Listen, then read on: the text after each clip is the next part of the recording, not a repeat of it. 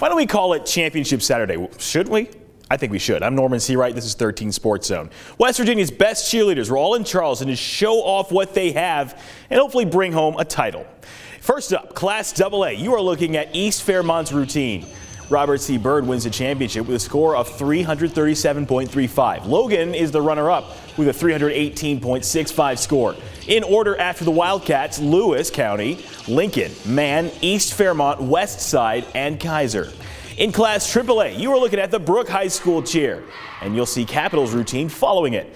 Brooke finished runner-up to Spring Valley. The Timberwolves won the title with a score of 339.60. In order, after Brooke, Wheeling Park, Woodrow Wilson, Jefferson, Capital, Martinsburg, and Hurricane.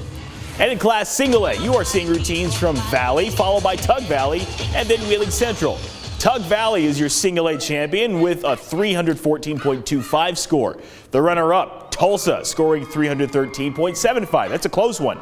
After that, Wheeling Central, Cameron, Clay Battelle, South Harrison, Valley Fayette, and Fayetteville.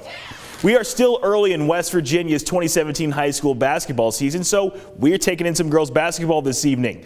At Winfield, the team's home opener against Point Pleasant. That's what we're looking at.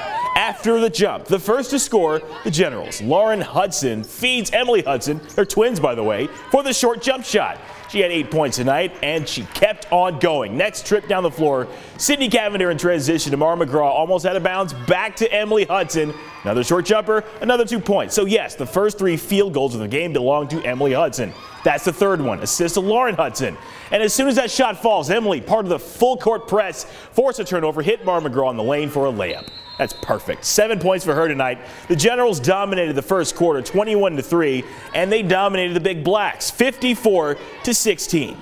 In men's college basketball, the backyard brawl happened in Pittsburgh tonight. Bob Huggins' Mountaineer squad is 1-4 against the Pitt Panthers' win on the road, or they were before tonight.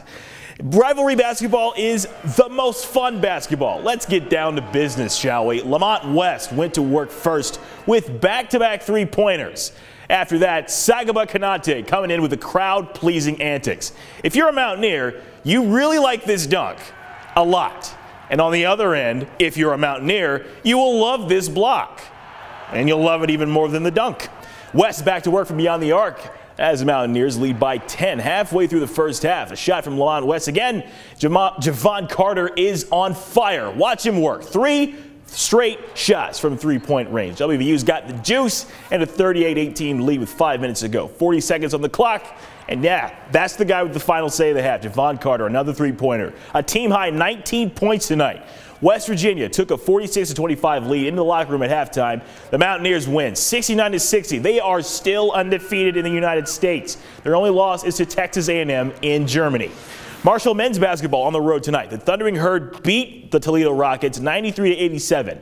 John Elmore led scoring with 25 points. Aideen Penova had 24 points. In Division II basketball, University of Charleston took both teams to take on Notre Dame College in Ohio. The women were defeated by the Fighting Falcons 57-77. Marissa Koob led Golden Eagles scoring with 13, followed by Michelle Noel with 10. The men beat the Falcons 103-76. Carrie Anderson led scoring with 24 for the Eagles, followed by Lamont McManus with 19 points. West Virginia State sent its teams to play Urbana in Ohio. Women won 109-99. It's a shootout. Shay Hines led Yellow Jackets scoring with 28. Jasmine Davis scored 26. The men won as well, 90-83. Pat Johnson-Agwu led the Jackets with 26 points, followed by Ernest Jenkins with 21 points. In 1 week, Marshall football plays in the New Mexico Bowl. Today, Marshall football spent some time with some fans. At Walmart in Barboursville, the Thundering Herd held a Christmas toy drive and a raffle. Now, while doing that, the players signed some autographs, met some fans, and then they enjoyed themselves by playing video games and playing basketball. You know, things that would get you and me kicked out of a Walmart. This is a good thing, though. Marshall football is unique in its relationship with its surrounding community, and this is a perfect way to give back when they're not destroying shelves. It's a once-in-a-lifetime thing. I tell you what, I've been a Marshall fan all my life, and my wife went to our first game back against Miami, Ohio. We had third-row seats, and she was hooked. This is awesome to see all the players up here. I'm looking forward to seeing them play against Colorado State next Saturday, and go Herd. Well, the people get a chance to come in here and talk to us, and we get a chance to talk to them. You know, we get to hear about their experiences at the games and, you know, the close games they got to watch and everything. And, you know, it's just great to hear it from their perspective, and all these people that, you know, have so much love for the Herd. It's really great. It's really great to see.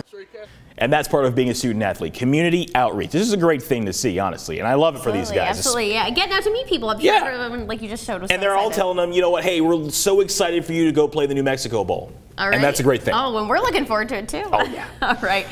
We're going to take a live look over the capital city. Some snow is continuing to fall in some parts of the Mountain State. More when we come back. Stay with us.